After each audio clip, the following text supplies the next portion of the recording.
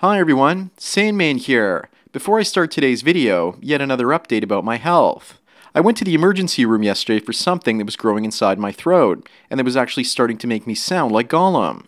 And I spent 8 hours there getting pumped with drugs and eventually had to get a minor procedure to remove a small abscess from my throat. And luckily it wasn't very big, or I would have actually had to spend the night at the hospital for observations. I can speak much better now, and I'm basically recovering. And the moral of the story is, if you're the female doctor at the walk-in clinic who can't see this the day before and basically tell me to go to emergency, then I'm basically not going to a doctor like you ever again.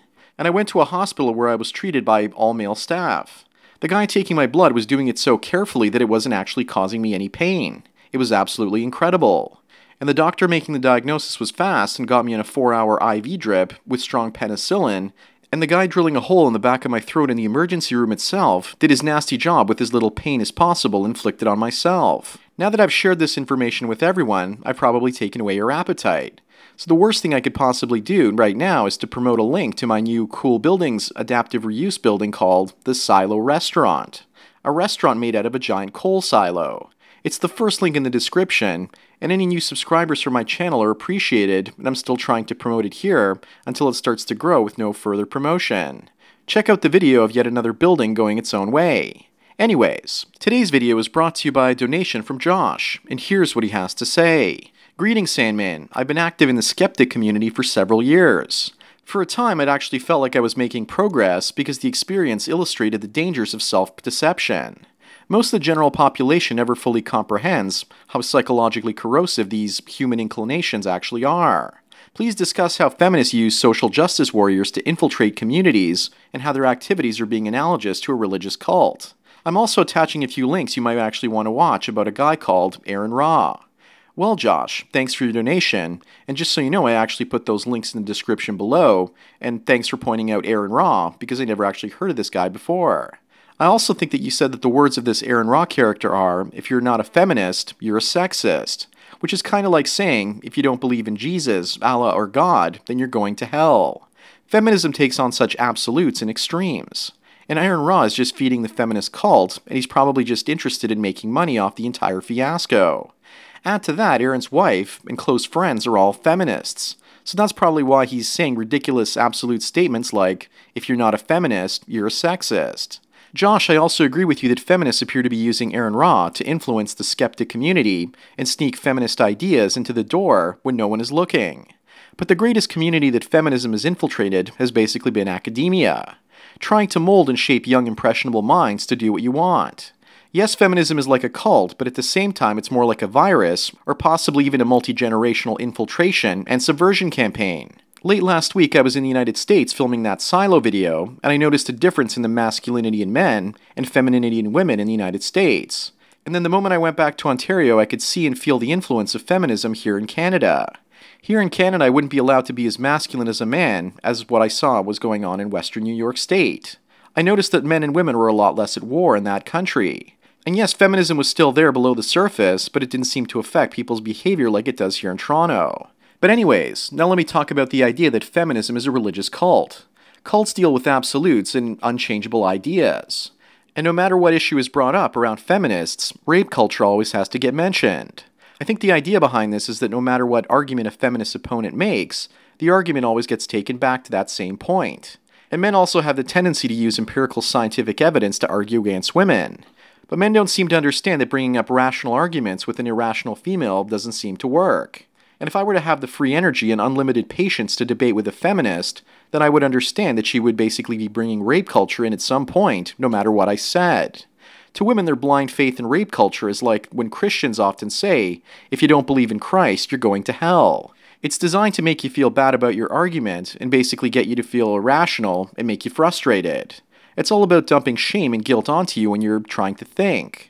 That's why if you speak to a feminist, a good way of doing it is basically to talk about rape culture right off the bat, and say that you don't agree with the rape culture in prisons directed towards men, and that you don't agree with rape culture where school teachers are basically taking advantage of boys.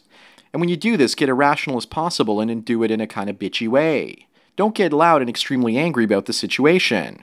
And sometimes you want to be a little bit assertive because women get passive and submissive when there's an assertive male entity in the room. You can shut down their irrational behavior by exerting some extreme masculinity. Often when my brother talks to his wife, he gets red and angry and looks like he's about to explode. And she becomes very passive and even smiles like she's happy. The feminist cult is filled with angry women, and they have yet to meet a man out there that's even angrier than they are. For many of them, anger signals the mating instinct. And it's almost as if when men aren't angry at them, then there's no reason for anyone to couple with them. I don't know if this has anything to do with feminist cult brainwashing, or if it's just really bad childhood memories.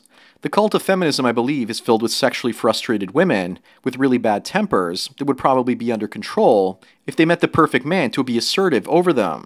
But ironically, women have structured society so that's socially unacceptable for men to be assertive towards them. Feminism created this problem, and now it's trying to solve the problem of passive men by trying to agitate us so we become aggressive and assertive once again. They created this problem, and now they're doubling down on misandry. Other communities that feminists have obviously tried to infiltrate are the gaming community, and that's really what Gamergate was all about, fighting against feminists trying to infiltrate the gaming establishment. And I'm sure that everyone listening to this has heard of Anita Sarkeesian. Gaming is a male-oriented industry and probably one of the last male safe havens. And I remember in the 90s when I was a Christian, I would often turn on the television and I would see many female pastors infiltrating Christianity, and they obviously had a very gynocentric agenda. It was almost as if they were getting angry and challenging the people that were watching them on the screen. It was completely bizarre. The argument back then was that women could not be pastors just like men, and that they couldn't do the job right. And that's also around the time when I started seeing stupid preachers telling their flocks that if you believe in Jesus, he will basically give you financial prosperity for the rest of your life. And this is about the same time that these female pastors were coming in. Women are the great consumers in our society, so the way that I see it, they subverted the churches to allow the idea of consumerism to spread through the churches so women no longer had to feel guilty about praying to God to become millionaires. Ironically, it was Jesus that supposedly said that it's easier for a camel to fit through the eye of a needle than it is for a wealthy man to enter into heaven. Maybe he was only referring to men and not women. Maybe women are allowed to be as wealthy and bad as they want and still get a free uterus pass into heaven. But what women don't understand is that by traditional ideas of wealth, we are living like kings from hundreds and thousands of years ago. Out of all the feminist infiltration, I still think that education is the worst one, because future generations form the character of future societies. People are the most valuable resource that we have, and when we have feminists coming into schools and saying that there aren't any real biological differences between men and women, we have a problem. I suffered through 4 years of social justice warriors trying to silence me and other men in my school. And if you've been paying attention to the scientific community last year, then you would have heard the Shirtgate fiasco with Matt Taylor. Feminists broke him down into tears after he successfully landed on a comet, but feminists only focused on his misogynistic shirt. What's next? Are ties going to be considered sexist as well, because they portray how big a man wants to be down there? Ironically, in the late 19th and early 20th century, men were more scientifically educated. They went to church and they had moral values, and look what happened. Women infiltrated the churches, ran them into the ground, and this basically led to their eventual closing, and no one is going there anymore. And I remember when I used to go to church, I would get these old ladies in the front judging me with their eyes, and it was really annoying. Josh, you need to understand that it's not just feminism that's responsible for this. It's gynocentrism in general. Once you allow a woman to walk all over you or your organization, you basically set that pattern down as acceptable. Recently, Rouge V was up here in Canada, and I'll eventually get a video about him out, but he didn't back down when they tried to attack him. That's one of the things that I respect about him. Feminists and women in general only seem to see themselves as victims. And I know that the men's rights movement tried the whole victim mentality card, and feminists are like aggressive Jehovah's Witnesses that go door to door and push religion onto people. The only major difference for feminism is that its church is actually universities, schools, and other public institutions. Feminism is worse than a cult. Cults build their own buildings and schools of knowledge. However, feminists just go into something that already exists and attempt to subvert it, and just end up destroying it instead. I guess you can say that cults get into the minds of vulnerable people and destroy their minds. And feminists go one step further besides destroying your mind. They also destroy the institutions that they see as a threat to them. They are like a swarm of locusts going from building to building, and organization to organization, pushing out the men and installing their puppets to control key positions. And ironically, this all appears to be done without any planned coordination. Women seem to organize and take power naturally, and that's the scariest thing. You're also allowed to criticize cults, and they often defend themselves. But if you criticize feminism, you can lose your career, money, and possibly get thrown into jail, or the man gulags if you don't agree with them. If you disagree with a cult like Scientology, the worst they can do is get lawyers to come after you. But they can't threaten to have you fired and lose your social status. The so-called cult of feminism uses public shaming and online harassment to control men. They've also successfully subverted the media, as well as the mayors of cities like Toronto and Montreal, where Rouge spoke recently. The mayors had to kowtow to what the feminists wanted, otherwise lose votes in elections. In feminism, all journalists and politicians are automatically social justice warriors.